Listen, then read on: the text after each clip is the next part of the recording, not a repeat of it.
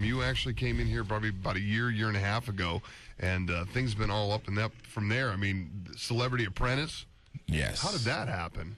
Actually, Donald Trump came to me. I guess he realized I had some business skills, and he wanted to test me. And it was a test. I bet you. Yeah, it was tough. It was really, really tough. In the middle of New York City, selling hot dogs against the girl team or whatever. That stuff was easy. That was the easy stuff, I'm a Will and Dillon guy. I mean, you're just selling hot dogs, not a problem. I mean, have Lennox Lewis helping and Gene Simmons. I mean, it was easy, actually. It was just a fact when it came down to the hard work of using ideas like we did for weighing mattresses. And we went around the idea of using Cleopatra and... was it Marcus Caesar? And it was really, really hard just thinking of everything to, do the color schemes and the attitude that for a window things, people come in and they see what they liked. And she loved what we did. But it was just a lot of hard work that other stuff we did that were really shown, the legwork of going, getting stuff printed and, coming with the ideas and running with it. I mean, we were working from 6 in the morning until about 1 the next morning. Wow. I mean, there's some long hours. And I was just like, God, is this stuff ever going to end? And it was 7 days a week, nonstop. Really? So, I mean, we're working for our charities, of course, and that's what kind of kept my nose to it, and I just did it nonstop. So it was fun. The only episode I seen, you guys were doing something with the marketing, and they weren't taking your ideas. And you go, look, I run a multi-million-dollar company every single day. Like, if you don't want to listen to me, this is your stupid ass. Yeah, and that was another opportunity. Actually, Gene Simmons took over, and it was actually one of the commercials that was really, really good. I mean, but when you're working with a team, you want to make sure everybody are on the same page. Yeah. And he wanted to take everything over on himself and kind of show that he can do it, which they ended up doing. He's proved that for years. Yeah, he can do a lot of things. Of course, sure. and I mean, but I was just really sketchy because every time the ideas came about, they were never his original ideas. Yeah, they were one of us or one of the project managers, but he was just running with our ideas. Yeah. He just regurgitates your own ideas. Exactly. We would say something, and he would be like, "Oh yeah, that same thing, but just this way." And it's like we just said that. Yeah, but it was funny though. But it was a lot of fun. I mean, I raised my awareness for St. Jude's Children's Hospital.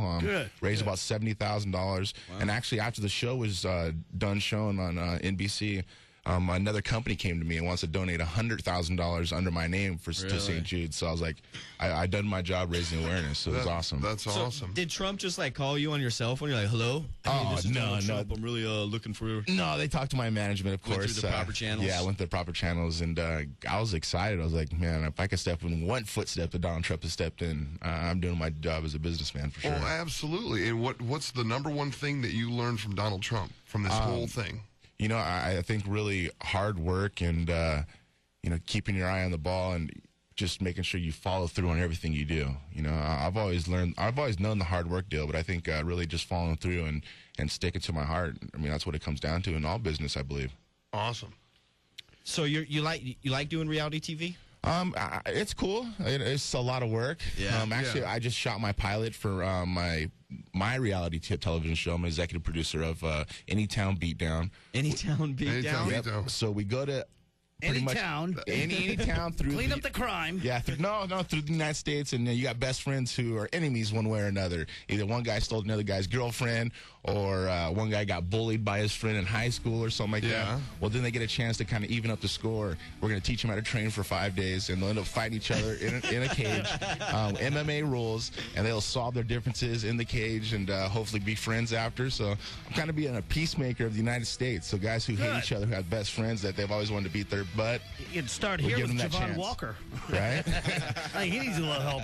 Yeah, we just shot a pilot, actually, and it was a bully. There was a kid who got bullied 15 years ago in middle school. Yeah. And the guy ended up going to his jiu-jitsu school and started training there. And the kid who got bullied I know that guy from somewhere. Well, it was the kid who bullied him. Well, they went to go spar one day, and the kid held the choke a little longer than usual, and the instructors came and go, stop, what are you doing? And he's like, that guy bullied me when I was a kid. So we shot this show on it, and it's actually going to be a really, really good show. So I'm excited to see what the United States has to bring to Anytown Beatdown. When do you see that coming to air? Actually, I think we just shot the pilot last week. We got about a month and a half, so right at the end of summertime. And where's it going to be? On G4. On G4. G4? Okay. Yeah, G4. If you were in that situation, who would you like to take down to Anytown and beat down? Oh, without a doubt, there should be no question at all. Dana White. What's going on with that? Did you guys ever really fight? I mean, when you guys had those talks of like whoever wins the fight gets. It was supposed to happen, but they tried to take advantage of me, and I wasn't going to let that happen. You know, I'm a businessman. They try to own everything and not pay me anything out of it. And it was just one of those things that it just came down that I had to stick to what I believed in. And I got a lot of flack, let me tell you, from not doing it. People said, "Oh, you should have did it for free," but they don't understand. You know, you can't do that as a businessman. It's business when they're making millions and millions off you. And well, that's just common sense. We've talked about this before, that MMA and boxing, they're kind of lopsided, because Oscar De La Hoya gets in the ring and fights an opponent and makes $20 million. $45 million. $45 million, whatever. I mean, well, he's got Golden Boy, so I'm sure he pays himself, pimps himself a little bit harder. But the whole thing is that you guys go in there, I mean, boxing is not as, I mean, you get your ass whooped if you're going to lose. I wouldn't say it's any softer. Well, yeah, but I would think MMA's harder. I think you hurt yourself more. No, not even. On an average per year, there's 4 deaths per year in boxing. Wow. In MMA, in Ultimate Fighting Championship, there's never been 1 death to date. Really? Yeah, that's true. Another reason you got to understand is in boxing, they have a standing 8 count. Guy gets cracked and he gets dropped. Well, he has 8 seconds a chance to get back up. Well, in that 8 seconds, the brain could bleed.